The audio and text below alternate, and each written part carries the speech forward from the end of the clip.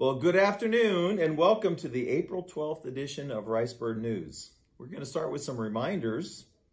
If you will recall, we rescheduled Ricebird University for this upcoming Monday, April 17th. The session will cover STAAR, which is the State of Texas Assessment of Academic Readiness, and the high school STAAR, end of course exams. Professionals will provide tips for parents. The session begins at 5:30, and this will be followed by the ongoing classes at 6:30, where you can learn to speak English, Spanish, or you can learn how to type.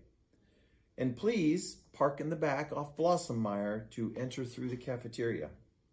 And speaking of STAAR, the end of course tests at the high school begin next week. On Tuesday, April 18th, students take the English 1 end of course test, and on Thursday, April 20th, students will take the English 2 end of course. Parents, please make sure your student's Chromebook is fully charged and have them bring it to campus for the testing days. Around the district, good luck to the Middle School Technology Student Association team of Freya White and Avery Korn as they will compete in Fort Worth this week at the TSA state competition. In sports, the Ricebird soccer team, their monumental season has come to an end. After beating East Chambers in the regional semifinals, they fell to Lumberton in the regional finals. Congratulations to the team and Coach Jackson on their phenomenal season. It was great to watch them play. In softball, the Ladybirds are in a strong second place.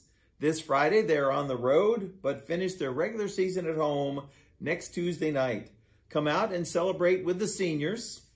The JV will play at 5. This is followed by senior recognition beginning at 6:30, followed by the softball game. The Ricebird baseball team had a big win against undefeated Needville Blue Jays last night. After traveling this Friday, they will also play Wharton on Tuesday at home.